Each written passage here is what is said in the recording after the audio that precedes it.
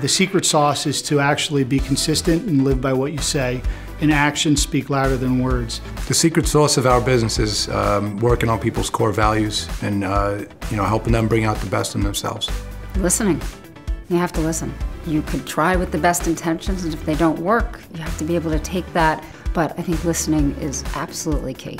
I think the secret sauce to company culture is creating the environment where people listen to each other, and particularly management listens to the employees. If our office had a theme song, it would definitely be Welcome to the Jungle.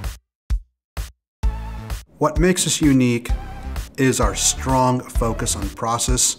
If it isn't documented and the process isn't followed, it didn't happen. I really do believe it starts from the people and the types of people that we hire with entrepreneurial spirits, scrappy spirits, risk-taking spirits, rebel spirits.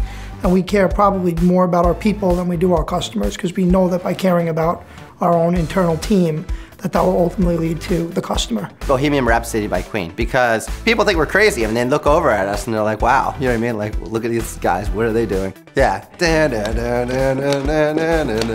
I think the secret sauce to building a successful company culture is to have clear leadership and therefore ultimately seize the mission or the vision. It's not putting it in the company handbook and putting your values there. You have to really live and breathe it all day long, every day. Our most coveted incentive at Gilt Group is our shopping credits and our employee discount. So we do provide them with those incentives, and they love it. It would be 99 problems, but a pitch ain't one.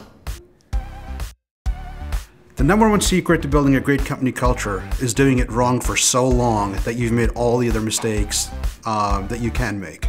And then reaching out to your peers and to other people much smarter than you and going, how do I do this? Biggest thing that makes our company's culture unique is that we are, again, that small organization with a big company infrastructure, so we can act entrepreneurially. And the other thing would be the fact that we spun off of an Australian-based organization. I think it's unique because of the nature of healthcare.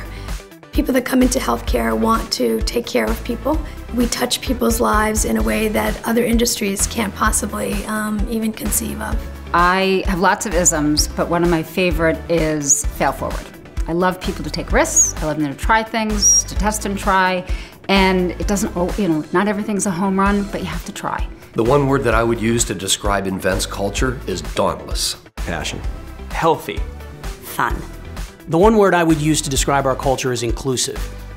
We basically include all the departments in many of the decisions that we make in the organization to make sure that our client gets the best product and service. The word I would use to describe the company is really enjoy. And so if people aren't enjoying what they're doing, then we don't deliver to the best of our ability. Info People has a very open culture. When I hire employees, I make sure they're excited about our vision and they're willing to participate. If I had to take my team on an all-expense-paid trip, I would bring them to an island in the Dutch Caribbean called Curacao. It's just a very peaceful place. It's the opposite of New York City. I would take my company to Disney World. What's more fun than Disney World? So I just feel like that would be it would make so much sense for us to be there. We believe that positive energy is free and it's something everybody has, and in order to improve yourself or work better with those around you, you have to draw in positive energy first. We try to give back as much as we can to our employees through pay for performance type of activities that are laid out for them. Our culture is extremely collaborative. We bring together professionals both inside of our organization and externally, both physicians and other companies that we think can add to the value proposition for our patients. It would have to be unique. The reason why is because we're so diverse, we're so different, and everyone in the group brings something to the table, which is very different, and it's a melting pot.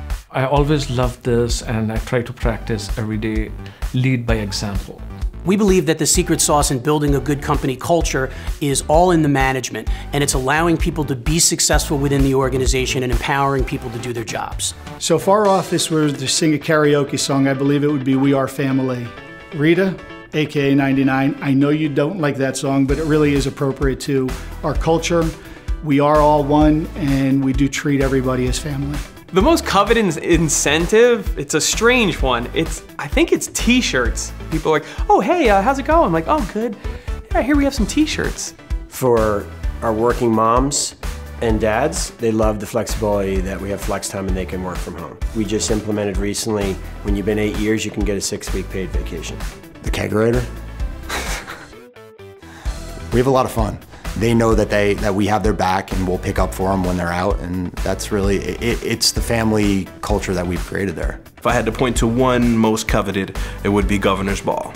Every year, it's here in New York. It's the largest music festival. It's like the Coachella of the East Coast. While we have tickets to events all year, for some reason, Governor's Ball seems like the one that's really the most coveted.